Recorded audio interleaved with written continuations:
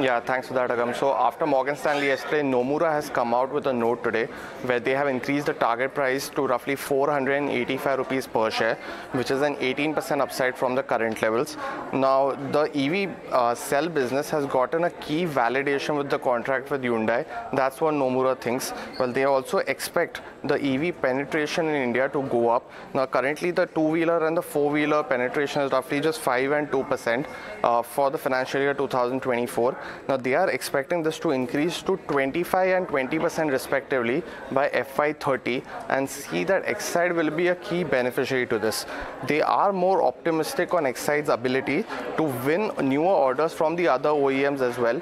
And finally, they see that one of the OEMs will also likely pay a premium to get batteries from the likes of Exide Industry, as they are the only local player in India to make this. Now, even in the new scheme which has been launched for the electric vehicles, the localization theme has to be achieved of roughly 25% in the first 3 years, which will be key beneficiary for Exide.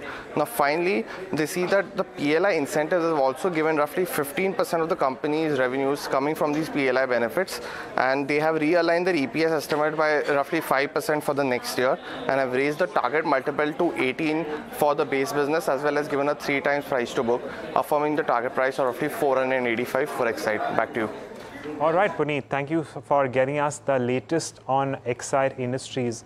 Ashish, if you can come in on Exide, I know that its counter and peer, well, Amara Raja batteries is also starting to move, but Exide specifically has starting to see a lot of traction here. How do you see this counter going in? Yes, I think this new OEM partnership with Kia and Hyundai can be quite game changer for Exide, because one thing is that the days of cheap Chinese batteries are over.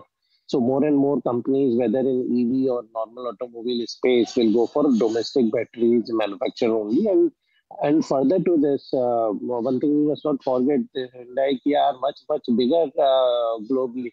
So there's a very good export potential also in companies like Exide, which is still available in my view at a decent valuation at 38,000 crore market cap with 200 crore kind of consistently they are earning. So my thumbs up for Exide Industries at this price point. I am expecting maybe 500 rupees price target in the next 3 to 4 months.